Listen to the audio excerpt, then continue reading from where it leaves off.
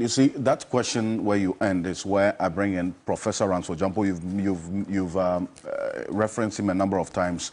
It's worth giving that official welcome after a long period of absence. Professor Ransford Gyampo is a professor of political science at the University of Ghana, Legon, and an internationally respected governance expert. Professor Gyampo, good morning. Welcome. Good morning, and good to be here.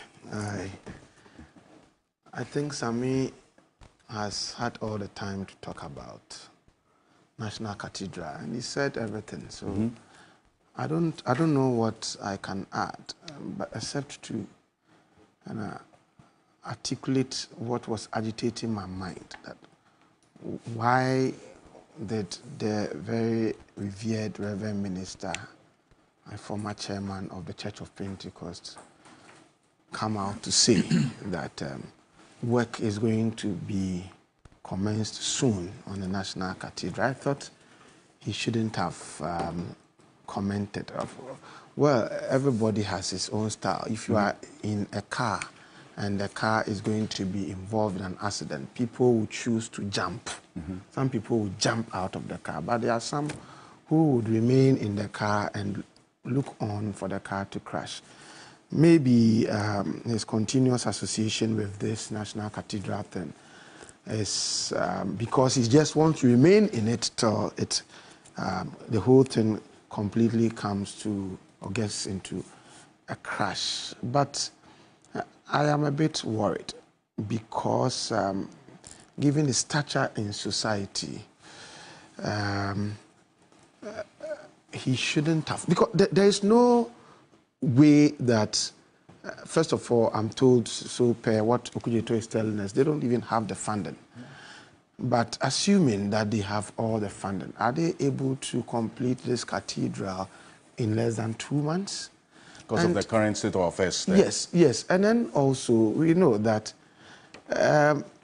whoever takes over power is not guaranteed, or there's no guarantee that that person or that administration would want to continue the cathedral. In fact, some of us have advocated that we surcharge President Akufo-Addo and use his own emoluments retirement package to seal and to reclaim the land, the place that has been, destroyed. So the Akufo-Addo should be surcharged. Yeah. I'm saying we should use his own entitlement, emolument, presidential entitlement. Yeah, that's gratia, to cover that hole that has been tackled, while we sit down to determine, identify who is culpable for legal suit for having caused financial loss, to the state. And so my worry is that it cannot be done in less than 2 months, and there is absolutely no way a new government would want to continue it. And so why are we... Their manifesto, if they win. If they win. If Dr. Bawumia says... Well, I don't know, but if they can't do it, if they can do it, why are they not doing it now? Okay, if they can do it, why has the project stalled all this while? Okay, so, I mean, if you want us to talk about what must be done and it's not being done and it's being deferred to when, if we win, we can go there. But I think, generally, I want to argue that it was absolutely unnecessary for this debate, this issue of National Cathedral to be stoked again in the public discourse or in the public space by someone that I respect, a lot. You see, because I have a lot of respect for him, I'm not able to say it as I want to say it. But the point is, I would respectfully counsel him that, look, he should just, if he would not resign from, and you're telling me, Reverend Prof Samati, I'm now getting to know that he's even still a member. Yes. See, when people are chopping, then they keep quiet. I mean, please, men of God, you see, some of us, we too, what we are doing is the work of God. Okay? What we are doing is the work of God. I tell you, sometimes we wake up and we pray, God, we don't want to talk. And then we are told, we sense in our spirit that you were created to be doing the kinds of things that you do. When they started, we told them, some of them called us behind the scenes, threatened us that we'll pray against you, it's the work of God, and so you should keep quiet. And I'm saying that no amount of prayer can stop somebody who is also somebody who has conviction to do also the work of God. You say you are doing the work of God. We are also doing the work of God. Now, where are we now? So, are they still proud that they thought and wanted to foist the idea that our God does not prioritize? You know, they wanted to foist that idea on all of us. I mean, this one, it was pure common sense. And sometimes when you talk about pure common sense to Christians, they say, who gave you the nyansa? Okay, who gave you the wisdom? Professor Opoku-Yina himself, when he was the chair of the Church of Pentecost, introduced a lot of things in the church that bordered on wisdom, the need for us to work with also our education and our intellect. And he reformed so many things. So I was surprised he accepted to be a member. And now he's telling us work is going to continue soon. How are you going to continue that work? And like you said, as we sit and as we talk, public universities have been shut down. Yes, public universities have been shut down because some workers are demanding things that the government has not been able to do. As we talk, labor unions have announced a shutdown of the entire public service effective 10th October. As we speak, people are demonstrating against Galamsey, and they are being dealt with high-handedness, you know, political high-handedness. As we speak, yesterday, I was shocked. 100,000 cedis. 1 billion old Ghana cedis is just equal to $6,000. 100,000 cedis is equal to $6,000. 1 billion. Terrible. That money that we used to dread. Yeah. Hey, 1 billion is equal to $6,000. And as we speak, utility prices, the cost of utilities, you know, have been increased. And salaries of lecturers have not been increased. As we speak, government continue to support the very un-Christian, the very un-Islamic, and the very untraditional belief in LGBT rights, even against the mood and sensibilities of the generality of the people of Ghana.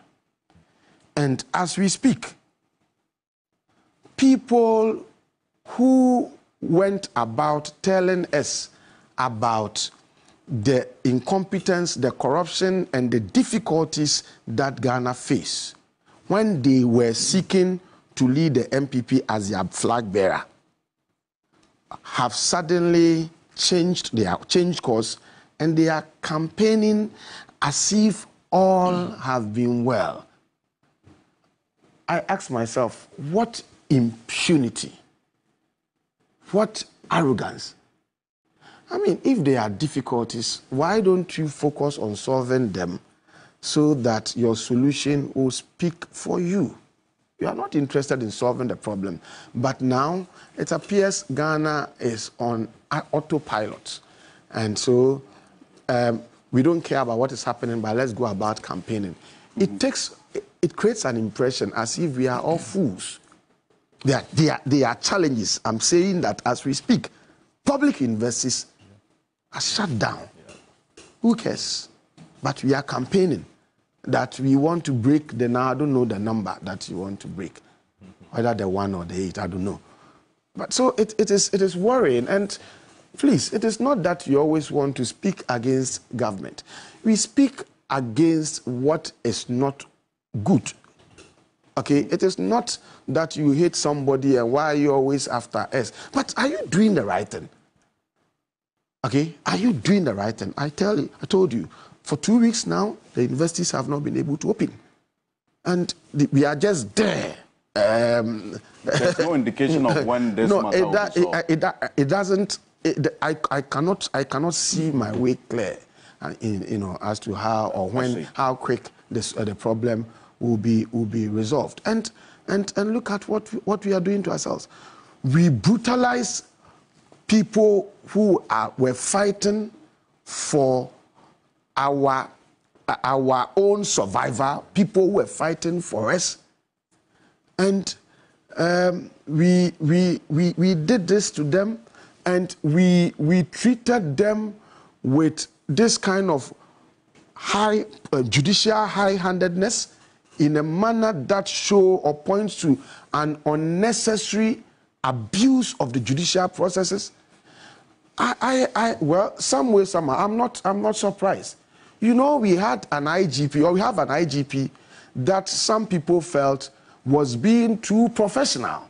He was doing his work too well, to the point that at one particular point in time, some people felt that, look, we appointed you and we must plot your exit. That didn't work. So suddenly, surreptitiously, then they appointed another person, deputy IGP, in charge of operations. What were we expecting, or what are we expecting him, or what is he expected to do? To come and teach people who demonstrate lesson. Otherwise, I know the typical Dampare would not do this. Okay, so what did they do? I don't support hooliganism, just as the president said when he demonstrated intemperance. Now we have, there's a paper that I'm researching about presidential temperament. Akufo-Addo hasn't got a suitable temperament to become president. Look at the way sometimes he behaves in public. He sees chiefs and then does this to them. Get up, why are you sitting? And then he goes to voter region and he says things that undermine the respect of chiefs. A GJ president goes on a platform to talk about how galamseyers, those who are demonstrating against galamsey, have been treated, and is calling on authorities to act. And we saw how the president reacted. We saw it. And I'm just imagining, we've had presidents. Let's look at even J.J. Rawlings, the man who combined revolutionary fervor with democratic practice. I'm not imagining J.J. Rawlings giving that kind of response. Okay, I cannot imagine him doing that. Look at Kufo. Do you think that if somebody has said this openly, in a speech, and the person was seated with Kufo, do you think Kufo would have reacted the way Akufo-Addo reacted? Look at Prof Samuels. Look at President Mahama. They wouldn't have done that. And so even his temperament is not good. And it appears that these things are coming up because everybody knows, or he knows that, look, he's exiting. But we should begin to legislate about presidential comportment and how things would have to be done when clearly people know that they are exiting office. Because it appears that now you can do whatever you like, and I don't care. And if that happens, then we run down the nation, and then you jeopardize all of us, our security. And I think it is not good at all. So, Okujeto, I think you are doing well in your fight. I mean, we started these things way back in 2018. When we had traveled before, we've seen what other people have, how they've prioritized and what they have done in their country. And then we were also thinking about building a National Cathedral. It's not that we are not Christians. It's not that we don't believe in God. But we felt that our God would want us to prioritize. Our God would want us to do things, we know when to do first things first. Okay? But when we're saying this, everybody was against us, and look, you are an atheist, you don't believe in God, and all that. Today, we've seen where we've got into. Right. I am ashamed for some of the people who are still serving on the board and they are still drawing salary. I think that if they have conscience, they should advise themselves.